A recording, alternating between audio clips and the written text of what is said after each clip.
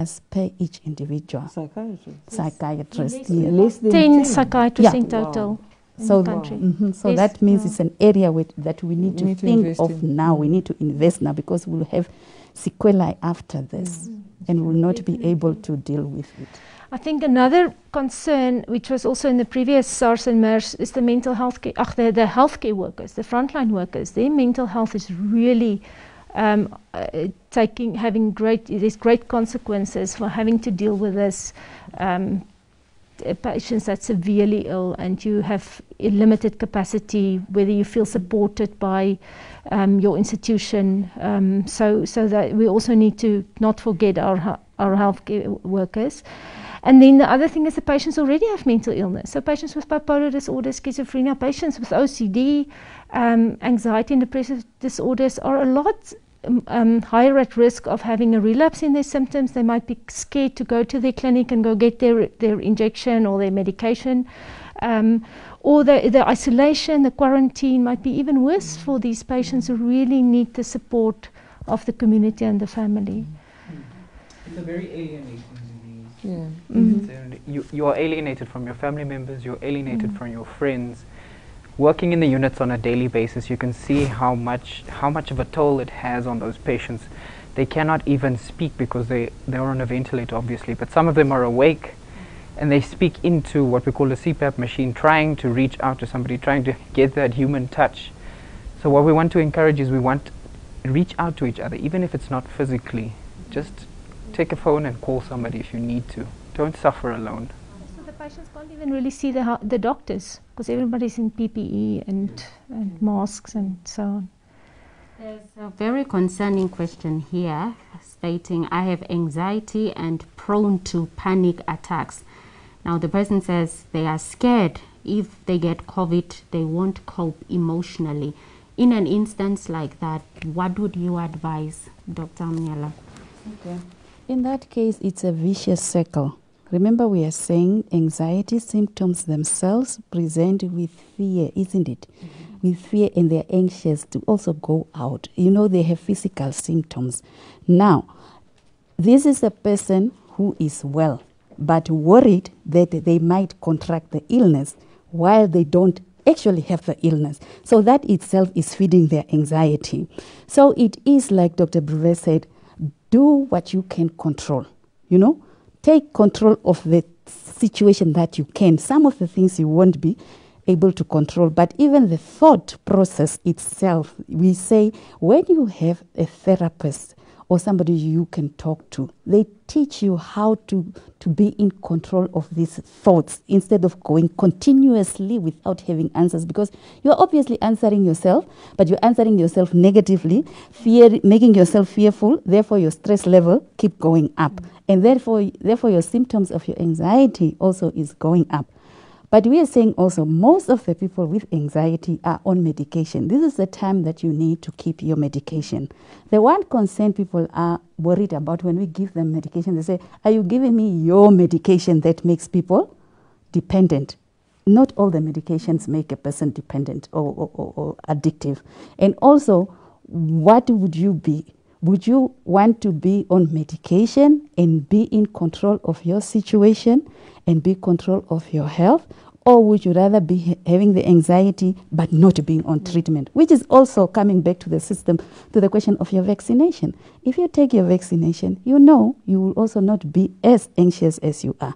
And the panic attacks also, they come because you are worried. But if you learn how to control that worry, then you are okay. You will be able to have that. Even somebody who doesn't have anxiety, obviously in this unknown, because of the unknown of COVID, that is why they are worried. But we're saying that we have come a long way from where we were last year and where we are now. Whatever is available, use it. And we are saying also, we advocate for our patients. But another way of also looking at how we can titrate the information down is look at who does this person look up to or believe in. For example, in the villages, we use the leaders. And then we inform them more about mental health, with the effect of COVID, the effect of vaccine, how to use, and then they titrate it down to the people, because somebody will look at this and then listen and then go for that. And then we're saying we're also there at all the time. Use those toll-free numbers and the numbers we gave you, and then, reach out. And the interesting thing is your brain and your body speaks to each other. So if you are anxious or stressed or depressed, it actually affects your immune system and it makes you more vulnerable to infections. So if somebody has anxiety or depression, rather go see a psychologist or GP or psychiatrist, because we have very good treatment for anxiety and depression. So that if you do get COVID, you're probably going to be okay, because you'll have your anxiety at least under control. Dealing with that. Blanche, I just quickly want to do a quick time check. How much time do we still have? And are there questions that need to be responded to from the platforms? About 30 minutes left, but then again, my suggestion for now would be to skip question 7. That's now what to do when contracting COVID, because it was answered during the anxiety. So questions go straight to the questions for the ministry, and that's now on the question of oxygen, I think yesterday. And I think what we'll also do, because there's clearly a lot more questions than what we have time, when we do convene, because we need to let NBC go to the normal scheduling, we will continue to sit here and we'll make sure that we answer the questions. I can see all my panelists are looking at me shocked, like, what is this woman talking about? But we'll make sure that the questions that we do have, we'll put them into written form and make sure that they are circulated on our social media platforms. The crew can also stay on just to record, so that we can broadcast it during one of our slots, the entire program. Excellent. Thanks, Blanche. Okay, so I will also skip some of the questions to the ministry, and that is now the question on hospitals are running out of oxygen, patients are left to die, and you people are here advocating for people to vaccinate it. Especially at Kadutura Hospital, the situation is saddening. Dr. Elitson. I think that those are two separate points. So the first point is, the question you need to ask yourself is, why have we reached the capacity for oxygen in the state facilities? We know that we have an oxygen plant at Windhoek Central Hospital, and we know that the oxygen plant can produce about 600 liters to some degree on an hourly basis. And the COVID ICU in and of itself uses 300 liters of oxygen every hour. That's 50% of the capacity. 2 years ago, we did not have a COVID ICU. So just imagine that. So now we still have the cardiac unit, which is also an intensive care unit. Now we also have the main ICU, which is also an intensive care unit. Just imagine for yourself the burden that this disease has put on the state facilities. This is only Windhoek Central Hospital. With regards to Katutura Hospital, we have had respiratory patients in the past, particularly patients who suffer from tuberculosis, and of course the sequelae of tuberculosis. Dr. Bruwer can speak to that. We have patients who have been oxygen dependent already in the past, and they would require continuous oxygen from the state as they are state patients. So speaking to that point, I think when you are saying that the hospital does not have oxygen and they're causing the deaths of all of these patients, and then on the other hand you're saying that you're being coerced or being forced to take the vaccine, I think those two people, it seems to me like it's a duality actually. So what we need to consider is, are we going to wait for natural immunity? Does it mean that we're going to let all of our pregnant mothers die from coronavirus? Does it mean that we're going to let all of our elders die from coronavirus? Or does it mean that we're going to step up, address this problem as a nation, and really get ourselves vaccinated? And I think really that is the point of the answer. It's not that we were not prepared for this. This is just that it's an unprecedented pandemic that we are currently faced with. And I think the private hospitals themselves also have been overburdened. I wanted to cut in there and say, I mean, it's not only a state hospital problem. Oxygen is a worldwide problem. I mean, we no government, no private healthcare facility can plan and manage pandemic. We can't have the infrastructure to manage the amount of patients. At the facility where I work, I mean, we're going through 1.2 tons of oxygen a day. I mean, the companies that have to deliver that oxygen, they don't have the production capacity for that. And why do we need it? Because we've suddenly got this massive surge of patients where they require oxygen as a life-saving modality. And Dr. Bruwer, what were you using before COVID? Oh, I mean, on a daily basis? just to give you an idea, our backup system, we only had 5 tons of oxygen. So we had to double up on that, and even that is struggling.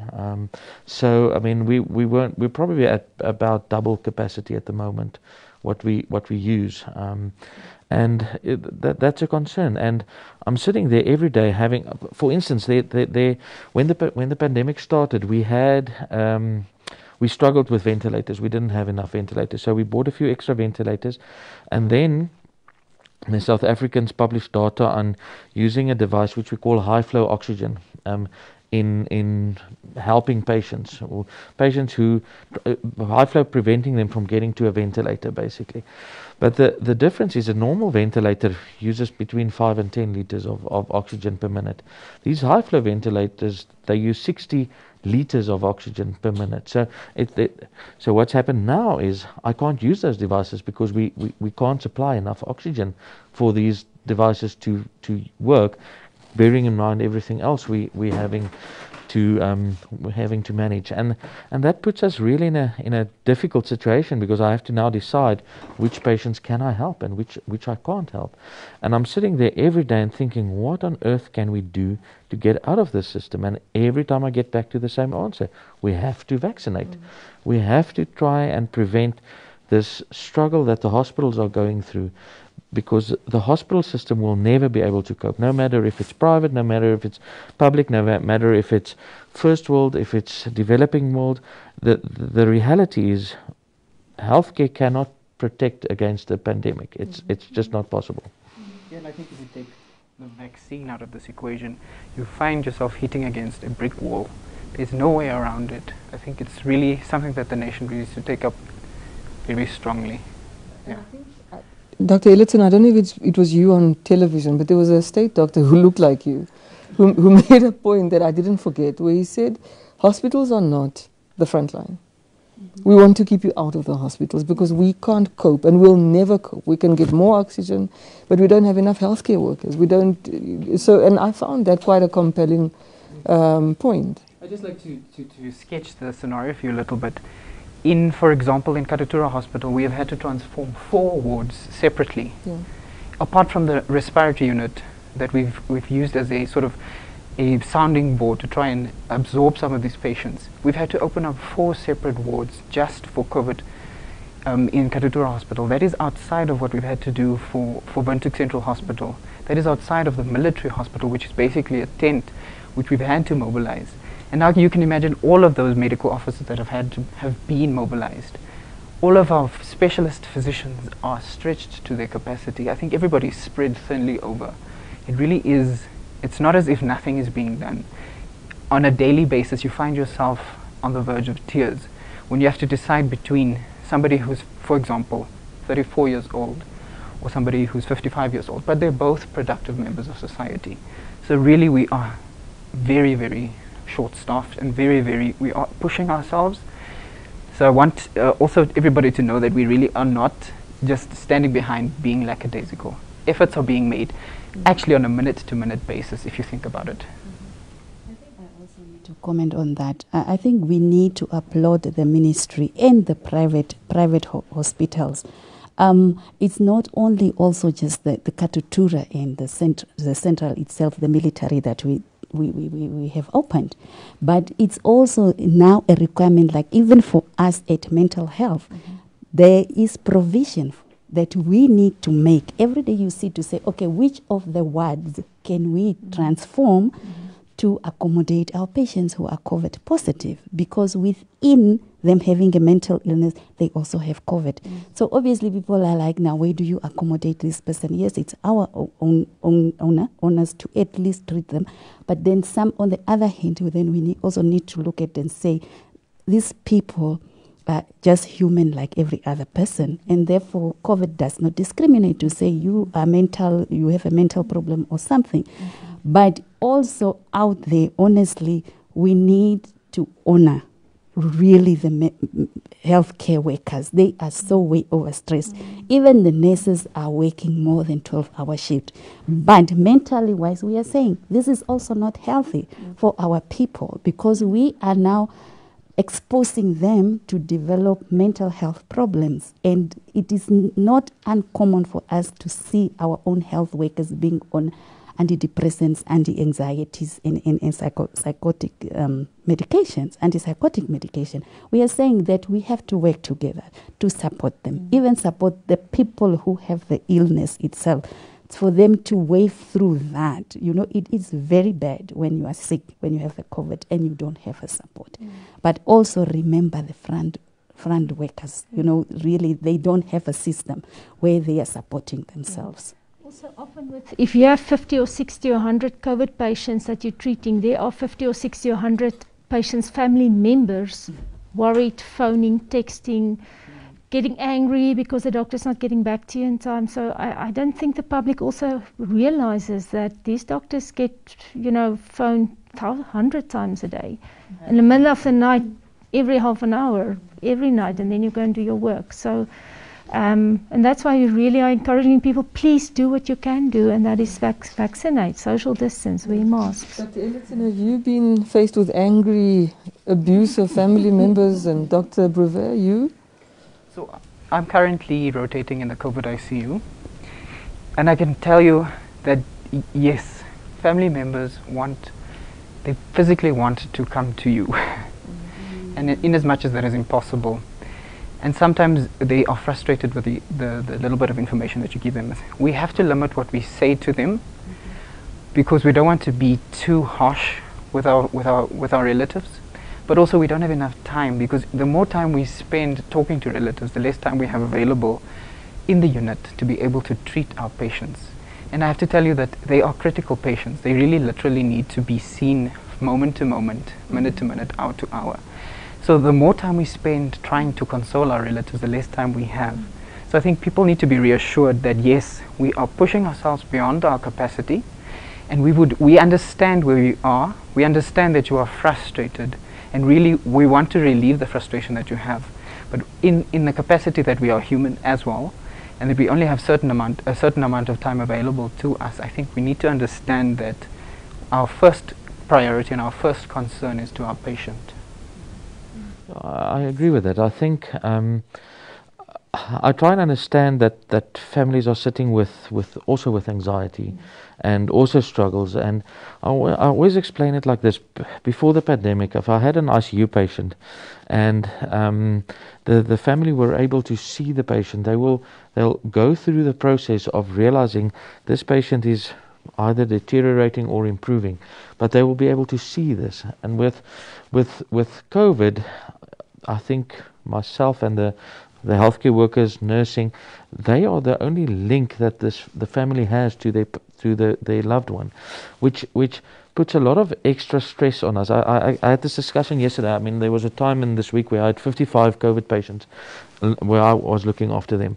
I told them if I spent 2 minutes with every single family, I'll spend pretty much 2 hours just discussing with the families. I don't have that time available, but in a way one wants to, as a healthcare provider, also care for the families and let them see the process that their loved one is going through. So it's a very difficult place to be in, I think, because you don't want to alienate the families. You want to involve them, but it is, unfortunately, the human resources is taking strain with it. Madam First Lady, you have 8 minutes to continue the discussion and then wrap up. Okay, so we've got, we'll continue the discussion when we're not live on NBC anymore, and we'll make sure that is provided to NBC and on our social media platforms. But there are a few things that I really do want to emphasize, and I also want to give the panelists just a moment to say what is very important to them, and especially on the issue of vaccines. And I think I am somebody who is self-reflective. And if I look at my own experience of waiting based on somebody else's health assessment before I get vaccinated, and waiting for what I regarded as an ideal vaccine, I certainly put myself at a higher risk of everything I feared. All of my fears around vaccine, COVID's reality was that it was much higher risk than all of those fears. So this thing of waiting for a perfect vaccine when you don't have any medical reason to do so is waiting for perfect when good enough is available. And I'm going to rectify that, what I regard to be a mistake, by having a vaccine by what is available.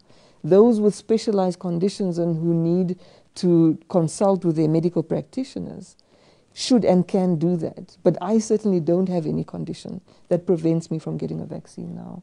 And I'd really like to start with you, Dr. Bruwer. So vaccinate. But I also want to ask people, everybody's struggling in a different way. Be kind, be supportive. If you know if somebody is really in need of help, reach out, go drop off food, help with the children who's sitting at home unsupervised. Let's, as a community, pull together and get through this, because I know we can. We just need to take the steps and move forward. Okay. I will advocate for mental health. Because I'm saying that there's no health without mental health. So importantly, you need to take care of yourself. Be aware of what you are feeling, why you are feeling what you are feeling, label your emotions, and be in control of your behavior. We are saying the behavior is something that we need to learn and take cognizance of that and force it to somebody who's visiting you. Limit unnecessary visitations. We are so modernized, we have rituals. Do that. Check up on each other on WhatsApp. But look out for those who already had mental illness, because this can go both ways. COVID itself can cause a mental illness. Mental illness can cause you to have a low immune system. Therefore, you will acquire COVID compared to other people. Vaccination. Take note of who is circulating the information. A very important thing we did not mention is personalities. You know, personalities is very important, because somebody who is having a personality that is difficult to accept other people's position and respect their distance will not adhere to the rules. Also, a person who's developing psychotic symptoms, some of them believe that somebody else is spying on them, and therefore they can believe in Illuminati and those things. So be very careful that we need to also look and take care of this person. Make sure they go to mental health and make use of your mental health workers and behavioral science. Excellent. Please. I think that's the most important point, healthcare workers. Dr. Bruwer? Yeah, I think the main message is, as a country, we need to really pull together and try and manage this pandemic that we're sitting with. And we've got the tools available. We need the motivation and the public support in that. I mean, we need to get our vaccine rollout going stronger so that we can get to herd immunity. Herd immunity through infections, we're seeing a small glimpse of that now with our hospitals full, people dying. We can't, as a healthcare provider, I can't see that being the answer to this. I mean, we're not going to get there without severely traumatizing our nation. So I think we have to look at the evidence. We have to look at the empiric, properly done evidence that's available to us and use that to make decisions to get ourselves vaccinated. So my message would be, I want us to limit community spread. And by limiting community spread, that means that we have to actually adhere to the social distancing. We have to adhere to wearing our masks. And most importantly, have concern for your fellow human being. Because if we do not have concern for our fellow human being, it was definitely going to turn into a humanitarian crisis if it's not already at that level. Because what we have to deal with is we have to deal with losing mothers, and we have to deal with losing fathers. So even if you think that you can overcome this virus, consider that and get yourself vaccinated and self-isolate. If you ask from the mental health perspective, the lies that are being spread, I have to call it bluntly lies. There's something we call in psychiatry called delusions. So delusions are fixed false beliefs that a person has that are not in keeping with their culture or religion. So it can be a primary person, only one person having these false delusions, to even say that they believe that the government is against them, or that people are putting chips in their plugs, therefore tuning into what they are doing at home, and also knowing what they're thinking before they even thought or verbalize it out. So it can be just an individual. So that is just one person. But there are delusions that are shared. I am the primary one who has this delusion, and I convinced Dr. Bruwer that really these people are conspiring against us, so therefore we are sharing the delusions. And unfortunately, the untruth spreads more faster than facts. So, and for our population or society, we tend to go on YouTube, social media, and we believe on that. We feed on that. We want to believe in something or have hope in something that is not real.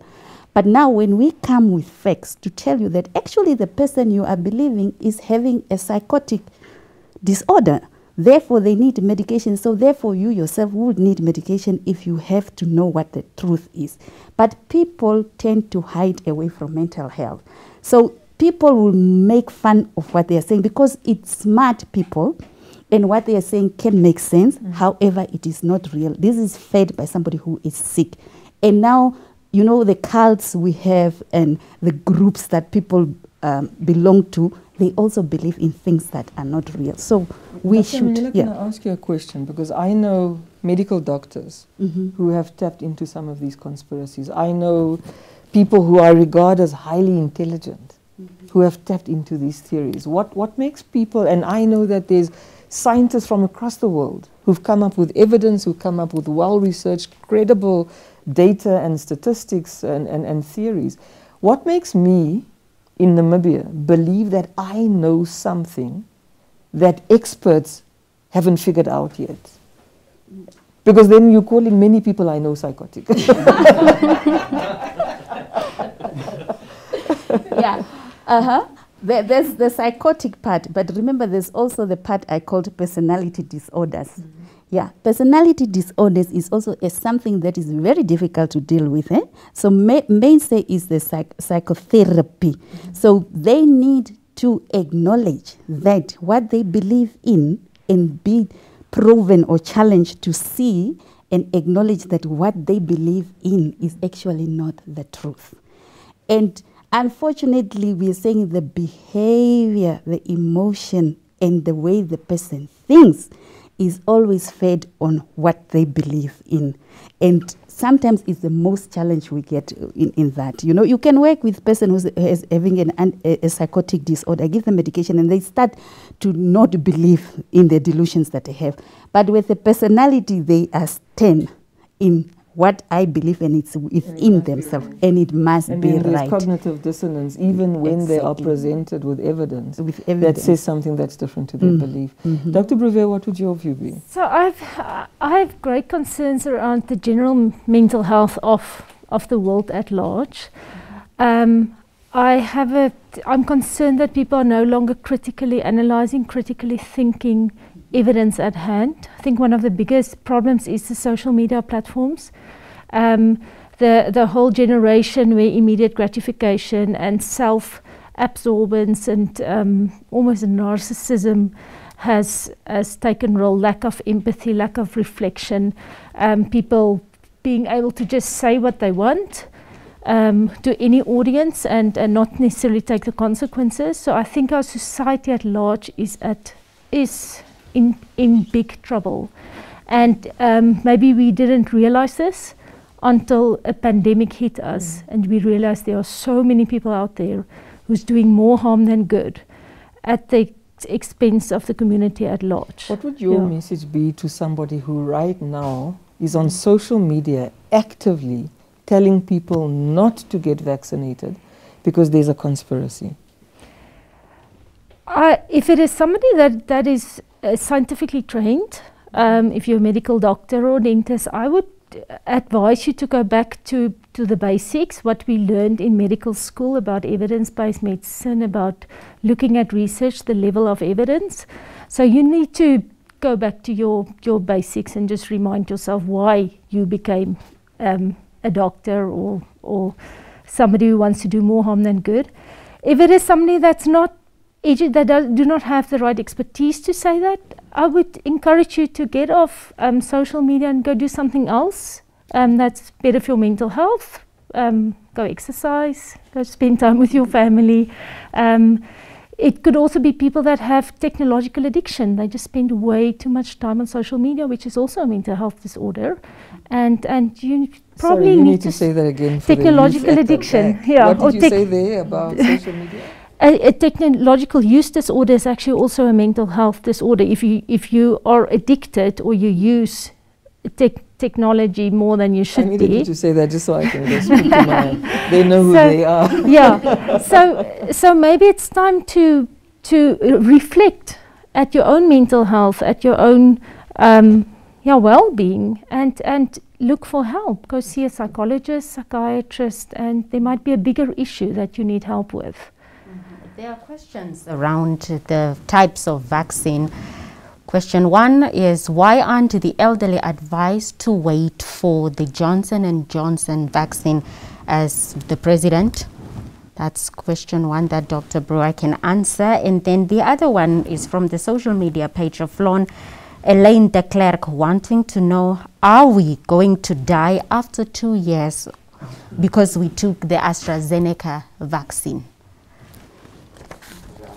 Let me take the first question with regards to the Johnson & Johnson vaccine. I don't think Johnson & Johnson vaccine is the only vaccine that you can use for elderly. AstraZeneca is a vaccine that you can use clearly in elderly people. It's been studied in that population. The Sinopharm vaccine, the WHO currently doesn't make a recommendation in the group older than 60 because it's been studied. And I think in last week's discussion, I clearly indicated that one should not generalize one recommendation to everybody. I think that's a dangerous thing. If I, for instance, say any 80-year-old or 70-year-old or how old should wait for the Johnson & Johnson vaccine without taking into account the whole health profile of a specific individual, I will make wrong recommendations. So I think one has to individualize and not take the individual recommendation as a blanket rule for everybody.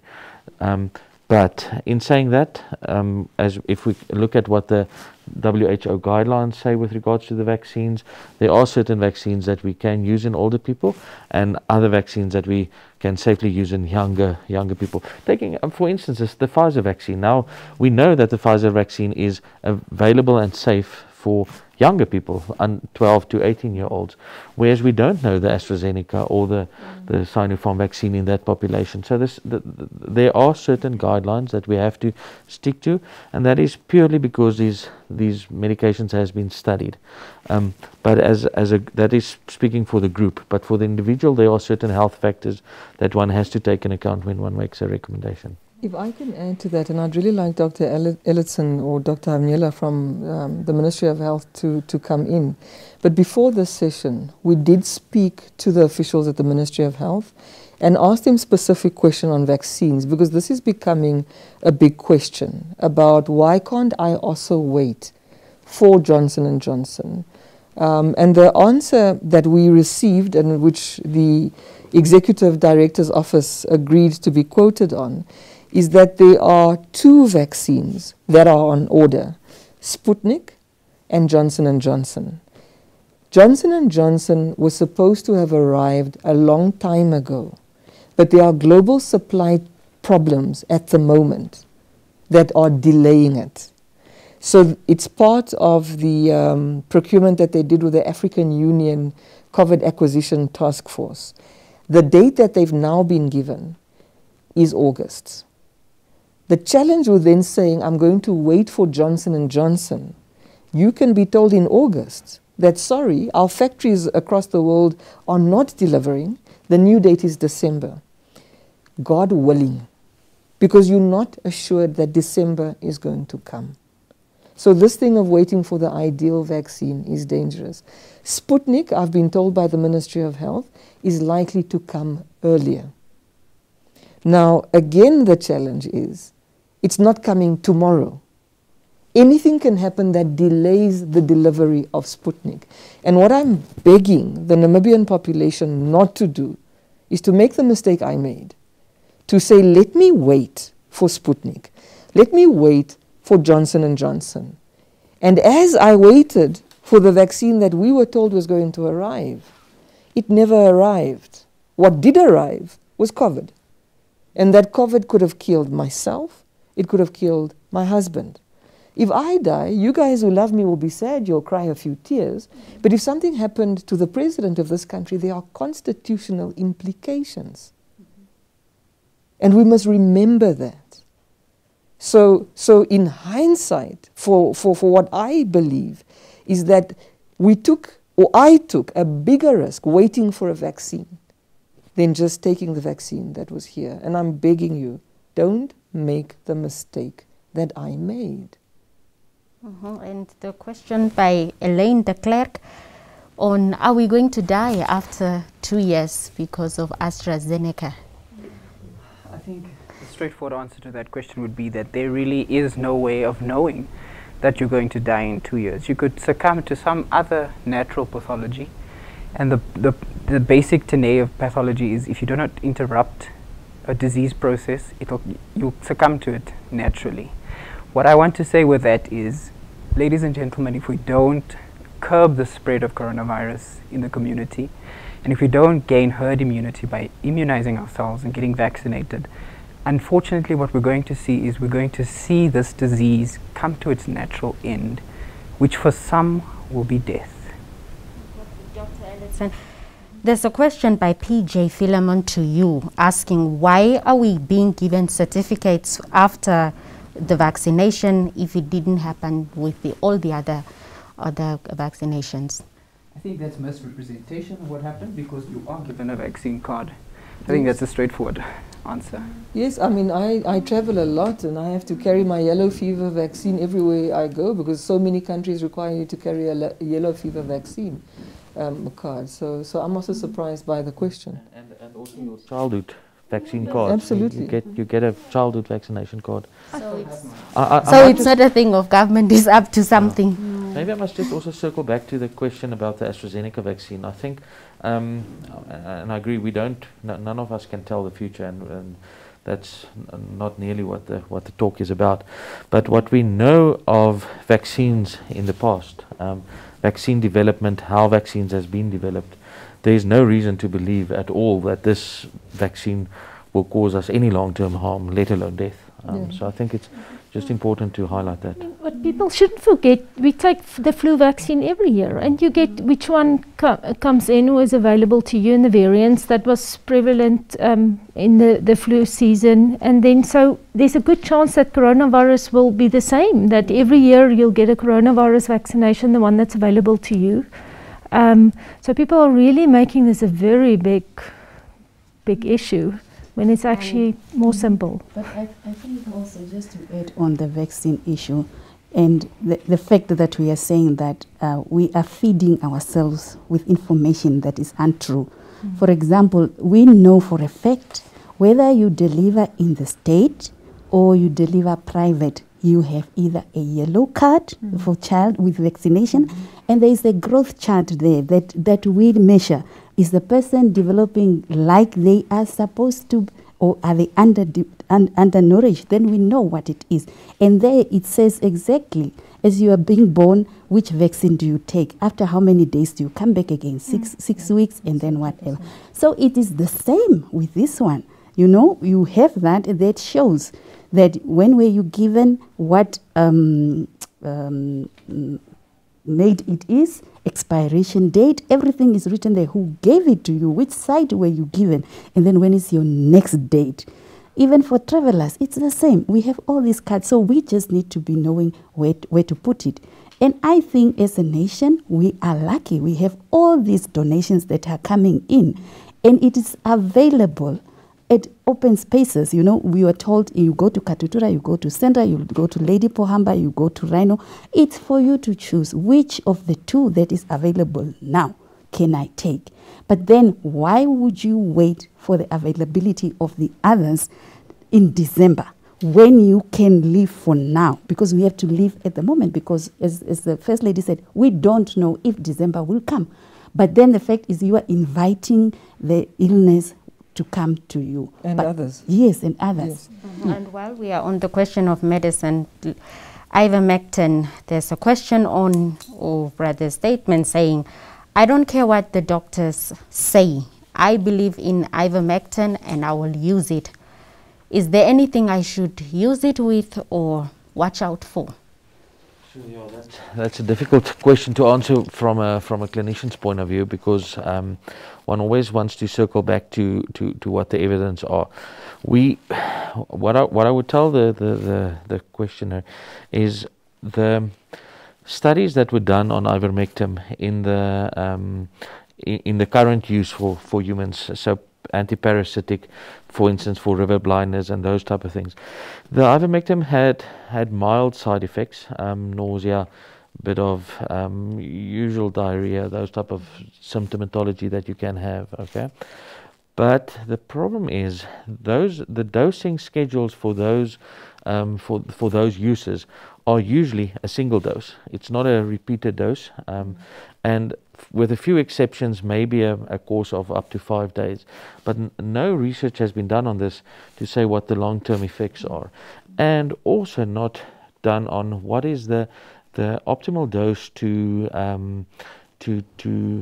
actually be effective. So at what dose does the ivermectin actually kill the coronavirus? Because that's what the questioner is actually doing, or is actually wanting to use it for. And we know in the laboratory setting, the dose where ivermectin will actually kill the coronavirus is a extremely high dose. It's such a high dose that it can, for instance, cross what we call your blood-brain barrier. It's a part of the body's anatomy that protects stuff from getting into the brain. Now, we don't know, for instance, what the effects of having ivermectin at that doses crossing your blood-brain barrier, accumulating in your brain might have, because it's never been. I mean, we won't study that. So it's a difficult question. I mean, I hear the questioner's right to autonomy. I mean, everybody has the right to make their own decisions, and I think it's important. But one should be very careful of the long-term consequences and short-term consequences. Dr. Bruwer? It's very difficult, because some people are drinking it as a tablet form, some are rubbing in oil, some are putting the oil and drinking it. So there's drinking it in milk or something. So there's just no proper research on what is safe dosages, safe methods of taking it in. That's very risky to do. Yeah. Going to anxiety and grief, very touching statement here, saying, I can't believe my mother is dead and I'm angry we couldn't see her properly or even mourn her properly, that is. So in that case, what would be a remedial remedy? Okay. The remedy is not an immediate solution, because like we said, grief has different stages. And given the circumstances where the mother died, and without the person being able to say goodbye to the mother. So obviously it is okay for the person to be angry, because that's the first reaction we do. We have to be angry at the fact that my mom is gone. And secondly, we have to find somebody to blame for the death or for the loss of the mother. you know. And then after that, it's when they get into the second stage of actually negotiating with God that you could have taken me instead of my mother. So we are saying allow the person to go through the process of grieving until they come to resolution. And we are saying that in that aspect, if there is nothing else, the depression and the anxiety coming in, we are saying yes, then they need to talk to somebody, reach out so that they go through the counseling, be it a psychologist or the psychiatrist. And then we assess and analyze whether they need medication on top of the psychotherapy so that they process the grief. And just last before I hand over to the First Lady to close off, Dr. Elitson, there are questions here, people asking. People don't want to go to state hospitals as the conditions are said to be bad and people are dying unnecessarily. Question 1. 2, is it possible for a hospital to only deal with COVID while other ailments, as many people are sick with non-COVID related ailments? So the state hospital is very near and dear to me. I've been working there now for 3 years. And what I can say is that we are encountered with very intelligent, hard-working doctors, people who work there at great personal sacrifice, because let's be honest, you can make a whole lot of money if you work in the state sector. Private but these, sector. In the private sector. But these doctors work in the state facility because they have a vision. Mm-hmm. They believe that they can transform the face of the state sector. We have some of the brightest physicians working for us. Even Dr. Bruwer sometimes works at our state facility, and sometimes it's ex gratis.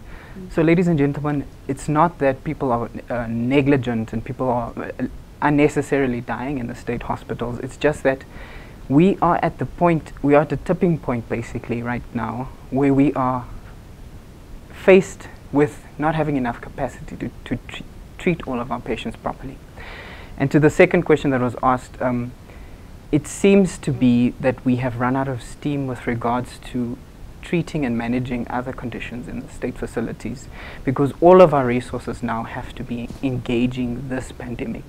So your grandmother who has heart failure, or your grandfather who has prostate cancer, they cannot get the necessary care that they need because everybody has to face this pandemic. So I think that so we need to be a little bit careful with what we say, and this disease that we are faced with, it does not discriminate against those who are wealthy, and it does not discriminate against our socially marginalized populations.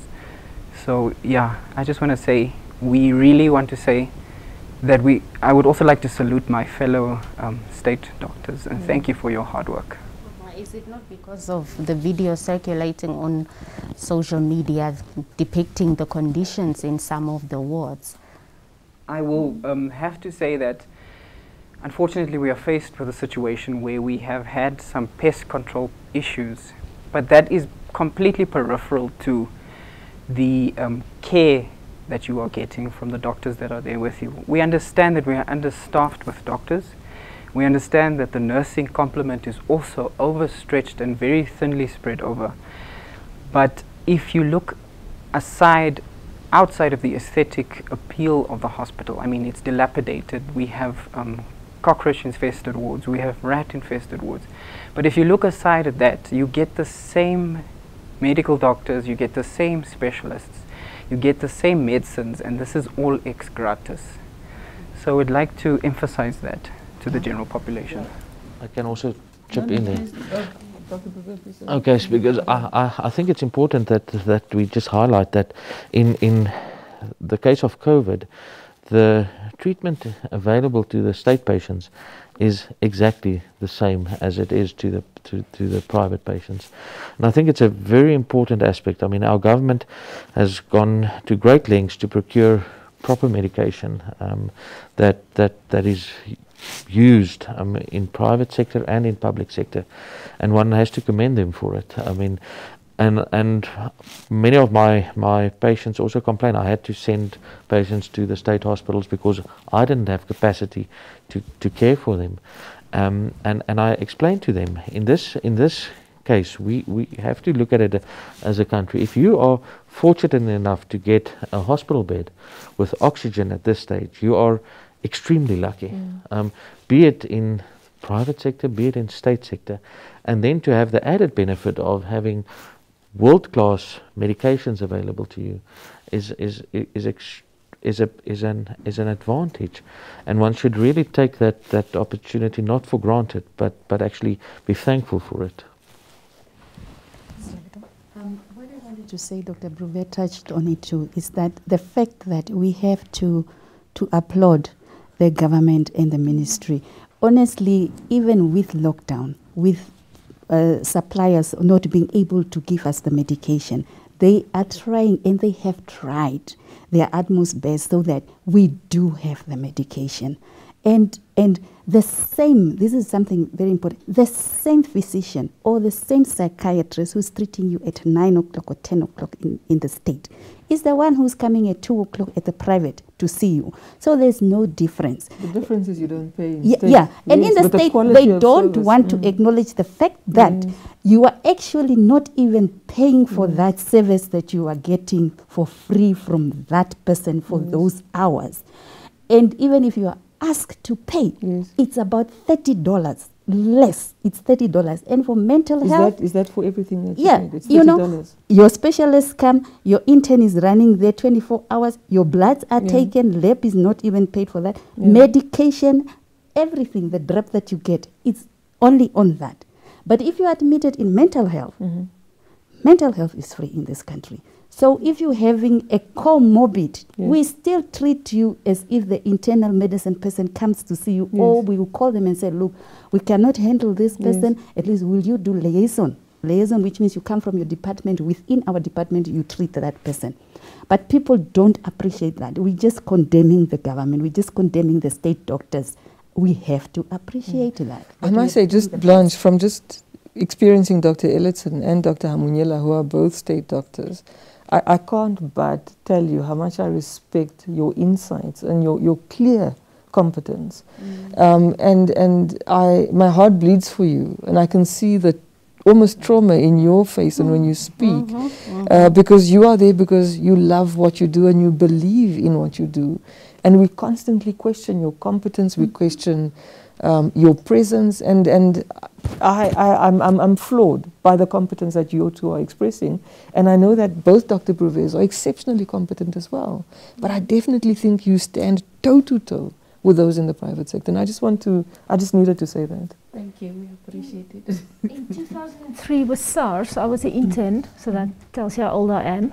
At Windhoek Central Hospital, Katura State Hospital, so where I had my intern training, and the unit for SARS was there. It was, I think it was Windhoek Central. It was completely managed, and we didn't have and it was managed, and people got better. So I think we are in extraordinary times, where all our hospitals, all our beds, all our capacity is just overfilled. If it wasn't this significant pandemic, it could have been like SARS in 2003, where the state could actually just managed it, and we moved on. All right, then Madam First Lady, to talk to the nation and to wrap up. So this is the second session where we've answered most of the questions, and I think if not all the questions, and the questions that we're starting to see are variations of the questions that we've already answered. So we're going to do two things. We're going to have one more session next week, not necessarily with the same people. These are people who are literally saving lives. But what we will do is we'll make smaller clips of the responses for each question so that we avoid the repetition. We'll also transcribe all of our sessions so that we can also start sending out written copies of the responses, and we'll make those available in different languages as well, and we'll be working as quickly as we can. Another issue that has come out is the need for mental health assistance on a broader basis. I saw a great poster today where some private sector players have made a line available for healthcare workers specifically to be able to call in. I know there's certain doctors who are arranging lunches for healthcare workers, and I do encourage the public, if you can, go to a hospital, provide something to eat. These are people on their feet for 12 hours who don't have time to make provision for something to eat. Go to any hospital that is treating COVID.